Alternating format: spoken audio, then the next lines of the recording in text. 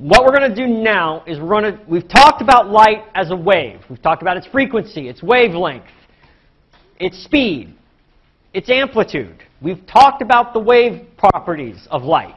Now we're going to move and think about the particle properties of light. What happens when we think of light as a particle as opposed to as a wave?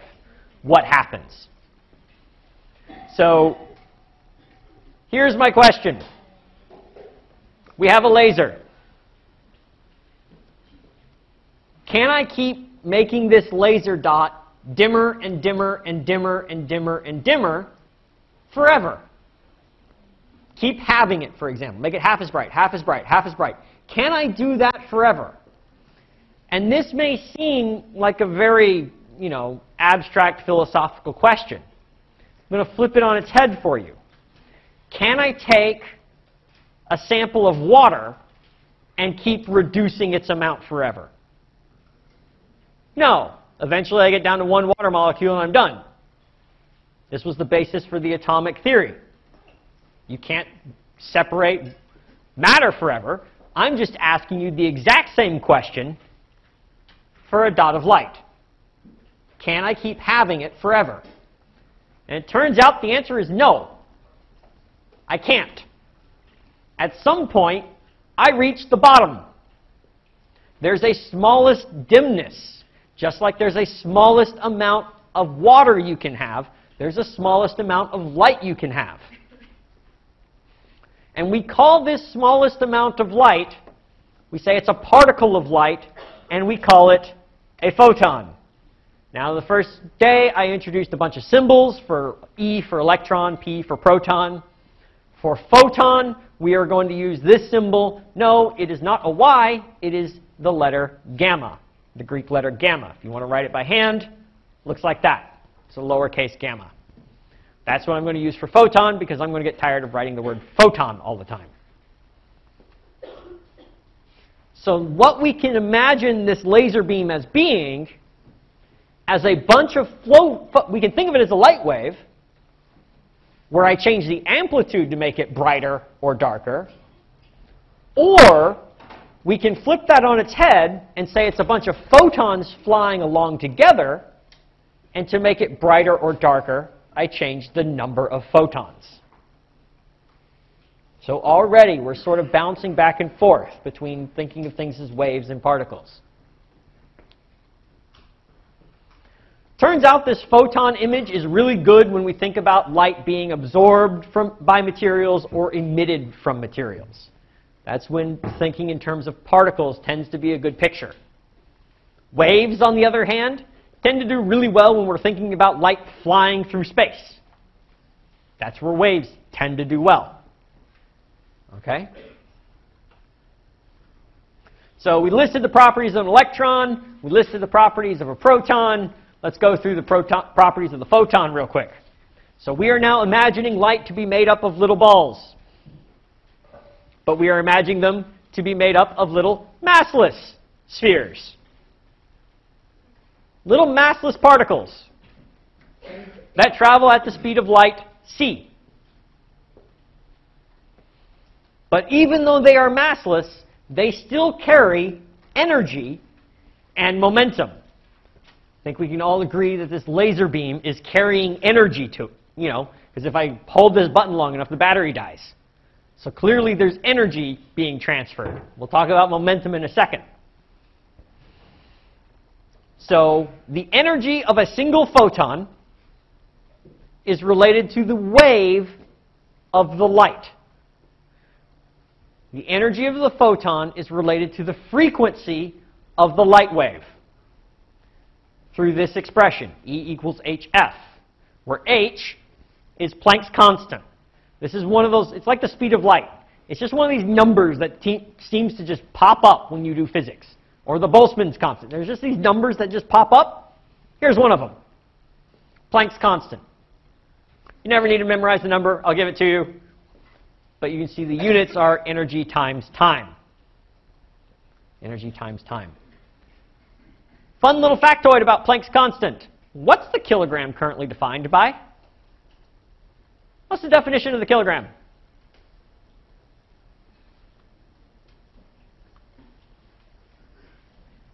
You were in my class, I told you this. I know, because I just gave that exact same lecture the other day. What's the kilogram? Yeah.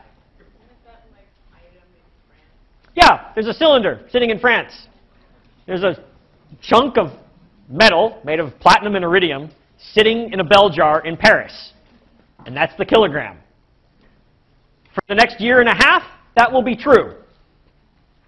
Starting summer 2018, they are going to change that.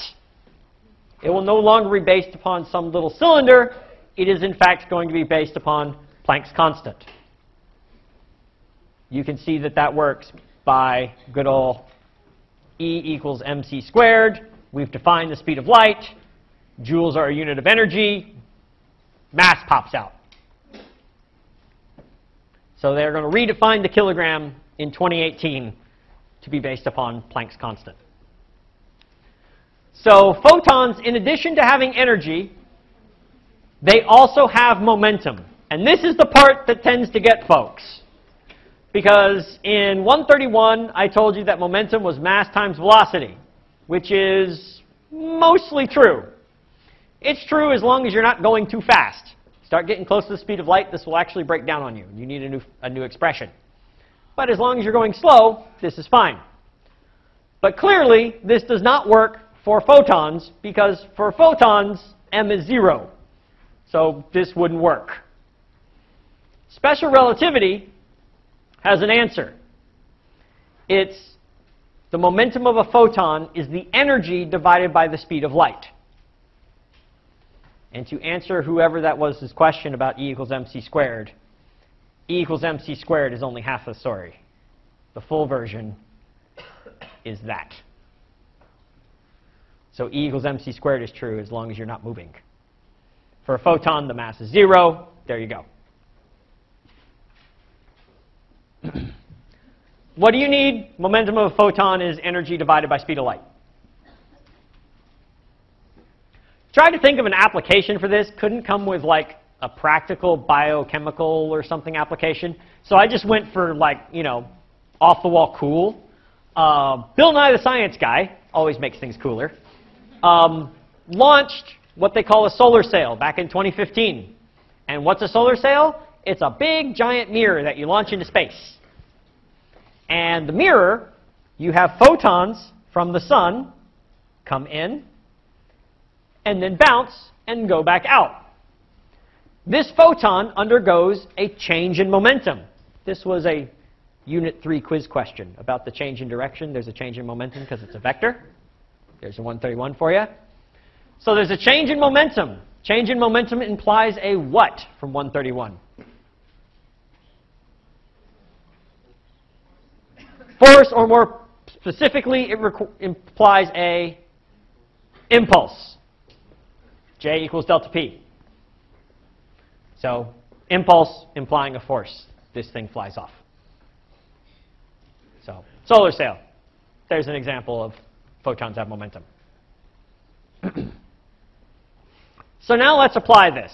As usual, I'm going to do one, then I'm going to give you all a chance to crack at one. Okay? So we're going to start with a single photon of green light.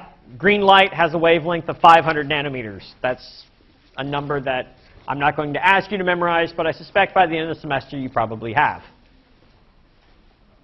So let's go and try and find the energy of this photon. Well, we know that E equals hf. That's our energy of a photon. But I don't have F. I have wavelength. But we do know that V, in this case C, because it's a light wave, equals lambda F. So F is C over lambda. Notice, have I put a number in yet? No. This is how you should do problems. Substituting that into there, we get E is hc over lambda. And now I'm done, and now I can put numbers in.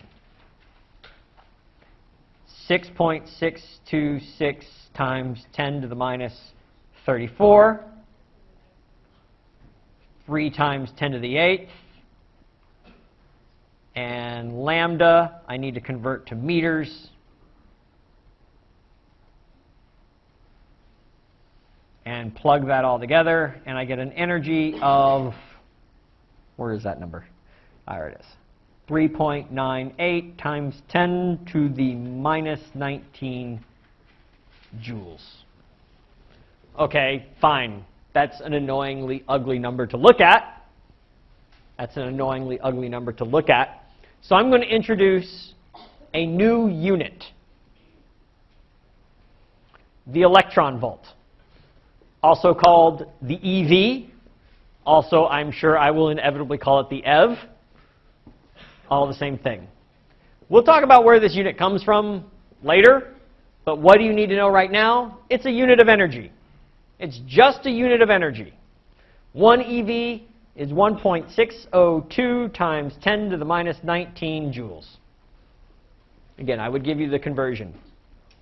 So it's just a tiny amount of energy, just like a calorie is a unit of energy, or an erg is a unit of energy, or a joule is a unit of energy. An EV is a unit of energy. It's a nice unit of energy, though, because it tends to work well when you get down to atomic sizes. So how much, for example, I need 13.6, about 13.5 EV of energy to remove an electron from a hydrogen atom. So just sort of give you a reference point of what an EV is. So let's convert this. So we got 3.98 joules. We know 1 EV is 1.602 times 10 to the minus 19 joules. Joules cancel, and I'm left with an energy of this photon of 2.48 EV. Questions on the energy part?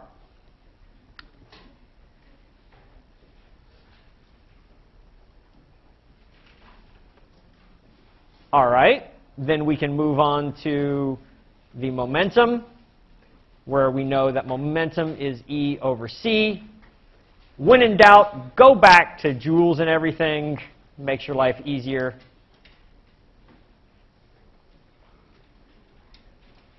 And you've got a momentum of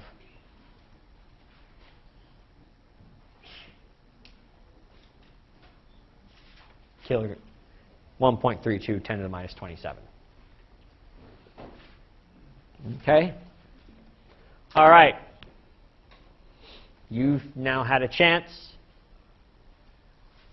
You've seen me do it. Key points of my process. Work in symbols to the end. Work in symbols to the end. All right. Your turn.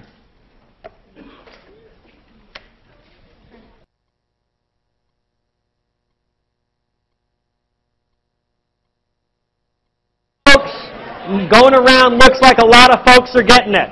Looks like a lot of folks are getting it.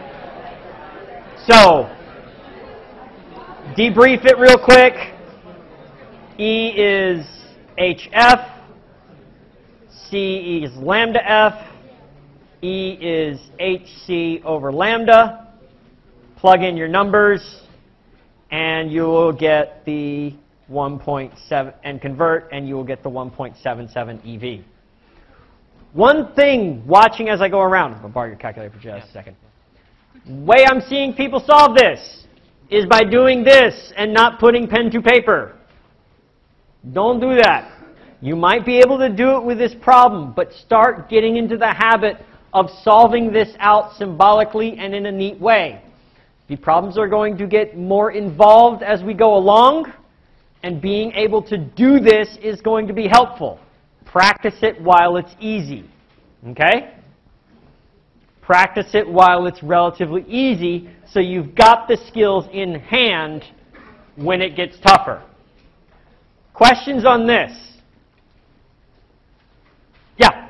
Could you use the 2.6 EV to find the wavelength of whatever you have would be? You are... you could, oh, say, okay, start over. Her question was, can you use the 2.6 eV to figure out a corresponding wavelength? Yes, you can. But does that answer the question I'm looking to answer? Because the question I'm looking to answer is, can I have 2.6 eV of 700 nanometer light? So you've now started to ask a question about a different color. When I change the wavelength, I'm now changing the color. I've changed the kind of light. So yes, you can, but it doesn't help you here. Good question, though. So now we know that the energy of one photon is 1.7. All right, let's see what you've come up with. On the count of 3. 1, 2, 3. Looks like most of you got it. Correct answer is?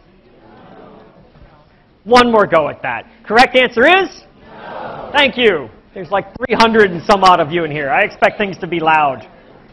No, I cannot. Someone who answered no. Why not? How do I get it to work? Why does it not work? You're up. Perfect. You can't have a decimal amount of photons. One photon is 1.77 EV. If one photon is 1.77 EV, then 2.6 EV is about a photon and a half. You can't have half a photon any more than you can have half a water molecule. Same sort of a thing. You can only have them in integer numbers. Just like you can only have water molecules in integer numbers. You can't have a molecule and a half. It doesn't work. Questions on this? Yes, sir? So, if the number we were given was exactly double of 1.77, that would work? Yes. Excellent. So his question was, if this 2.6, if it wasn't 2.6, if it was double 1.77, could I have that amount of energy? Yes. It'd be 2 photons. I can have 1 photon. I can have 2 photons. I can't have a photon and a half. Double of 1.77 is what, like 3-ish? A little more than 3. So I can have 3-ish EV because that is a full 2 photons. No, 3.5. 3.5. Y'all know I can't do arithmetic.